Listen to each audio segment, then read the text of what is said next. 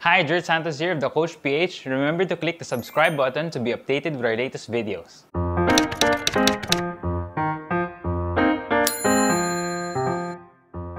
Hi guys, today we're going to compare TD Ameritrade, eToro, and Interactive Brokers to determine who is the best broker for global investing. In terms of account minimum, TD Ameritrade is 0. For eToro, you need about $200 to $500. Last year in 2020, it took me $200 to open an account in eToro. But my friends say that now the account minimum is $500. For Interactive Brokers, it is also 0. In terms of coverage, TD Ameritrade covers US stocks, ADR, and OTC. I'll explain that later. For eToro, there are about 800 plus stocks internationally and other instruments available. For Interactive Brokers, it mostly covers all markets. In terms of trading fees, it's 0 for TD Ameritrade for regular stocks, 0.01 to 0.03 for ADR, and 6.95 for OTC. Let me explain what ADR and OTC mean. ADR stands for American Depository Receipt. ADR offers investors a way to purchase stocks in overseas companies. So this is an example of an ADR, C Limited. As you can see in the upper left side, it says ADR fees. So C Limited is the company behind Shopee and Garena. Suppose you want to trade or invest in C Limited, the commission would be 0.01 to 0.03 per trade. Now let's go to OTC. OTC stands for over the counter. For OTC, they are companies not listed on a formal exchange. They are traded via a dealer network as opposed to on a centralized exchange. Let me give you an example. One OTC pink sheet example is Humble Inc.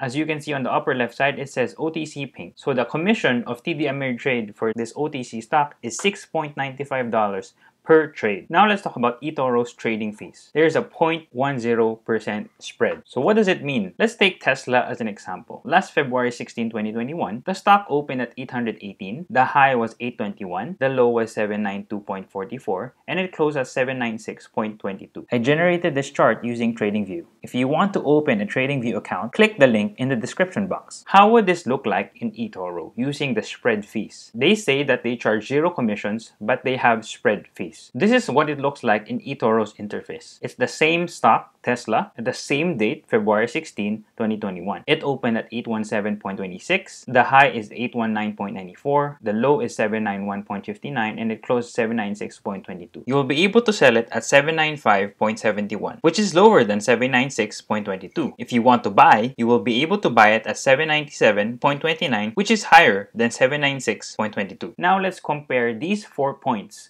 to the real price on the stock exchange. So this is Tesla, and let's compare them. The stock opened at 818, but as you can see in eToro, it only opened at 817.26. There is a 0.09% difference. For the high, the real price is $821. For eToro, it's 819.94. That's a 0.13% difference. For the low, the real price is 792.44. In eToro, it's 791.59, and there's a difference of 0.11. Closing price is the same. So what does this mean? Though eToro does not charge commission, they have spread fees. When you buy a stock, you buy it higher in eToro, and when you sell a stock, you sell it lower in eToro. For Interactive Brokers, the trading fee is 0.005 per share with a minimum of $1 per trade and a maximum of 1% of the trade value. Let's talk about the margin rates. But before that, what does margin mean? Margin is basically borrowing money from your broker to buy securities. Just keep in mind that there's risk in doing margin. You can lose more funds that you deposit in the margin account. For TD Ameritrade,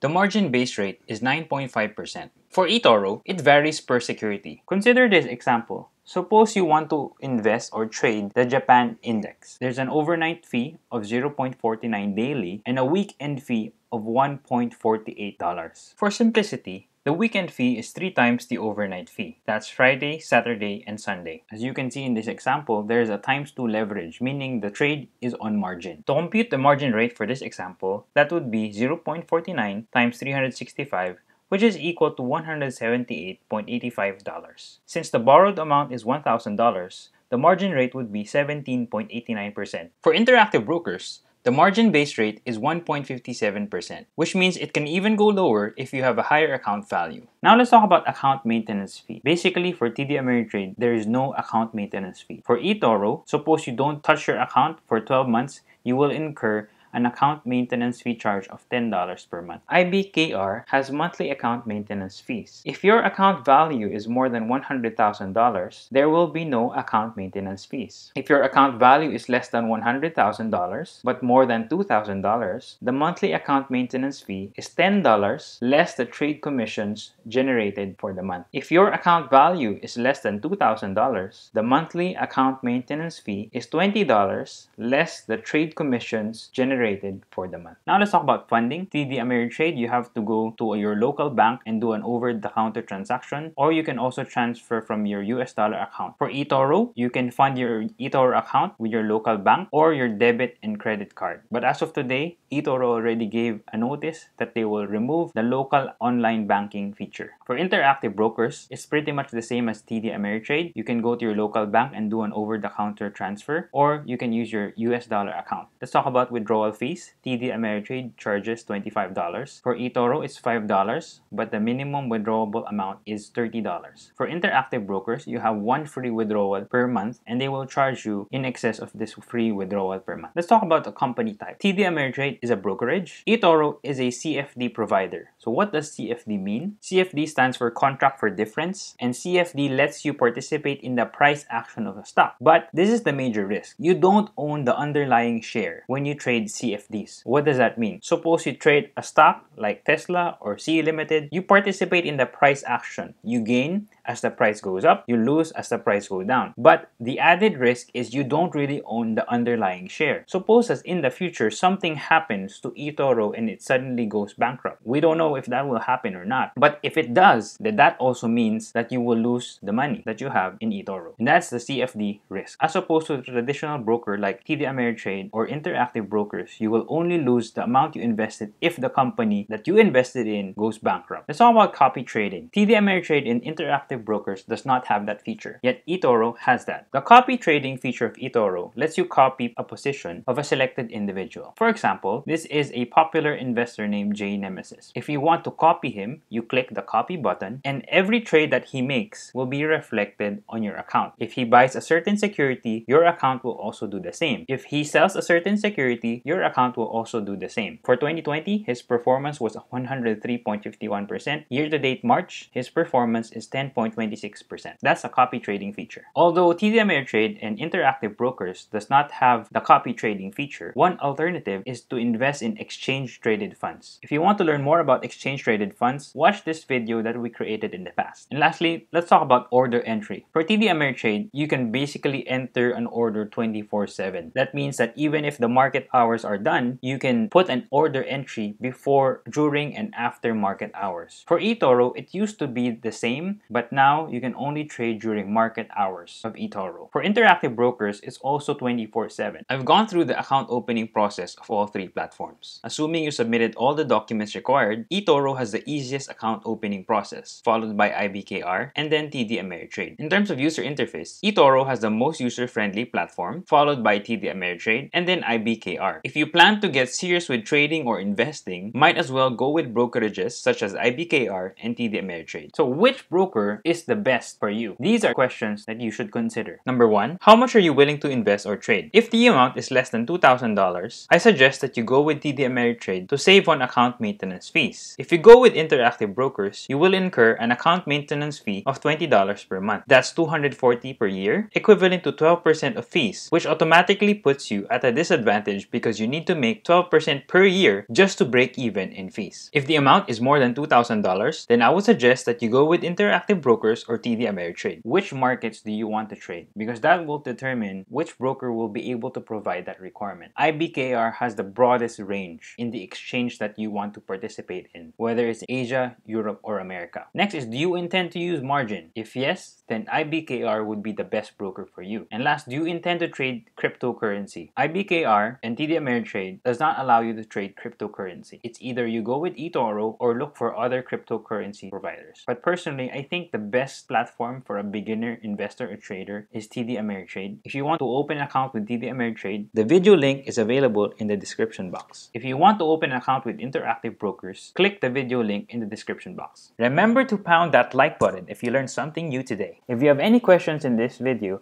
please feel free to comment below. Thank you for watching. Click the subscribe button and see you on our next video. God bless you!